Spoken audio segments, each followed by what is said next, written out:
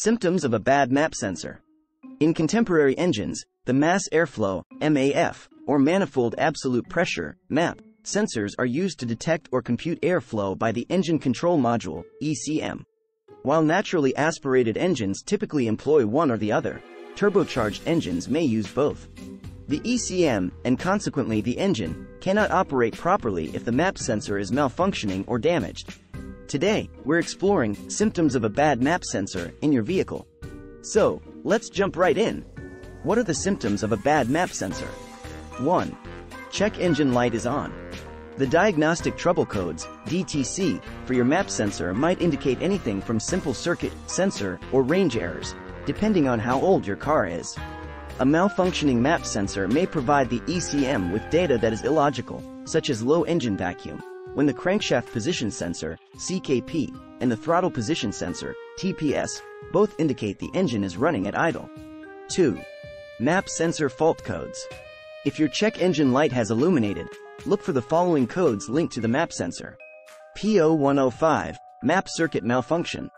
P0106, MAP barometric pressure circuit range performance problem.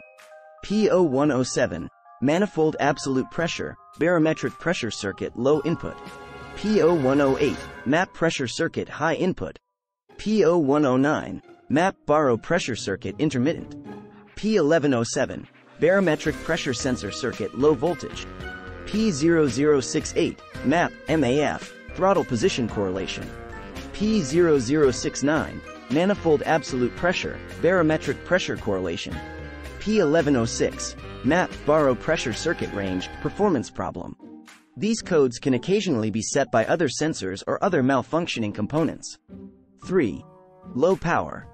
The ECM lowers fuel injection and delays spark timing if it detects high vacuum because it believes the engine load is low. On the one hand, the reduction in gasoline use appears to be a good thing.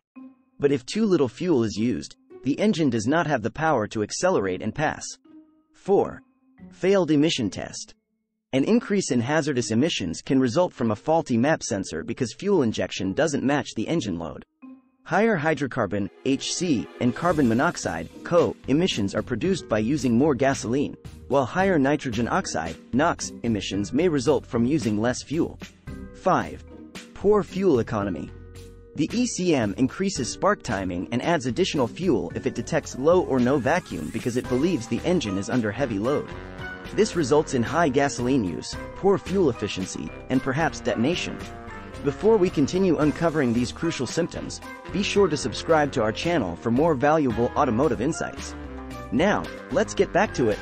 6. Lean and RIC air fuel mixture. The main function of the MAP sensor is to detect the air pressure in the intake manifold and determine the ideal air-fuel ratio for your engine. Your engine may run with an excessively lean air-fuel combination if the sensor is malfunctioning. 7. Problem starting. Similar to this, an excessively rich or lean mixture makes starting the engine challenging.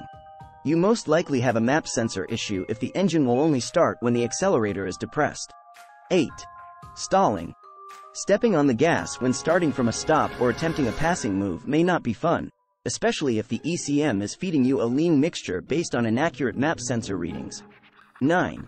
Rough idling. Inadequate fuel injection depletes the engine's fuel supply, causing rough idling and possibly even sporadic cylinder misfiring. 10. Misfires. When the combustion process inside the engine cylinder fails, misfires happen. A poor spark or an incorrect air-fuel ratio may be to blame for this. In fact, a MAP sensor may make the air-fuel combination so poor that misfires become noticeable. So, how much does a MAP sensor replacement cost? Depending on the automobile model and labor expenses, the average cost to replace a MAP sensor ranges from $60 to $170. The cost of labor ranges from $30 to $70, and the sensor itself is priced between $30 and $100. On most car models, changing the MAP sensor is typically rather simple and may be done by the owner at home.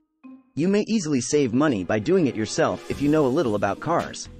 That concludes our discussion on the warning signs of a bad MAP sensor. If you found this information helpful, please like, subscribe, and hit the notification bell for more essential automotive tips. Thanks for watching.